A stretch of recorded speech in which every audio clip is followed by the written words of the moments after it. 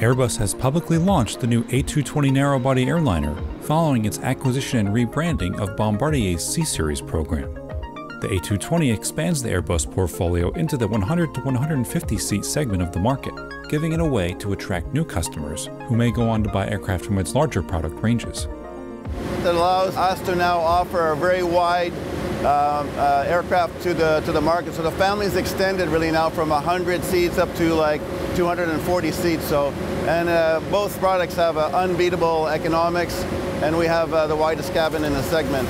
The move is especially significant given that Airbus's deadly rival Boeing seeks to expand its own product range through a proposed merger with Embraer's commercial aircraft division. This will mean the US manufacturer can offer both the Embraer E2 series and its own 737 MAX family to compete with the A220/320 offering.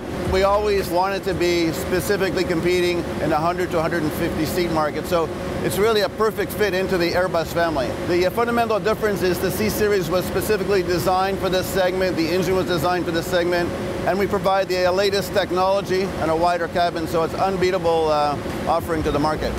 Over and above the operational performance of the A220, Airbus believes that the cabin also gives it an edge.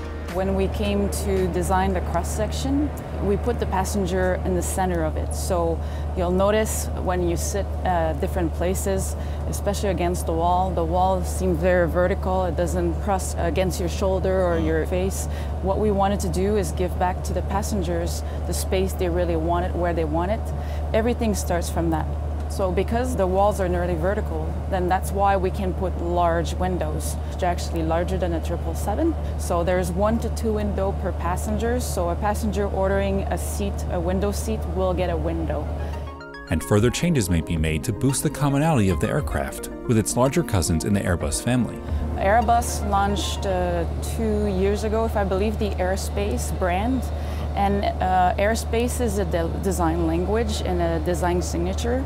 So the brand basically, in terms of design language, there are certain curvatures that are more subtle, but that complement the whole design. So we'll look into what we can do to do that. However, the C-Series already share a lot of those elements with Airbus. And then there's the design signature. Those are elements that will identify the plane.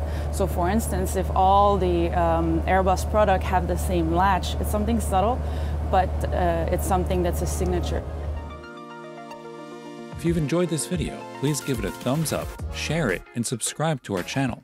Also, visit AINonline.com and check out our e-newsletters for all the latest on the aviation industry.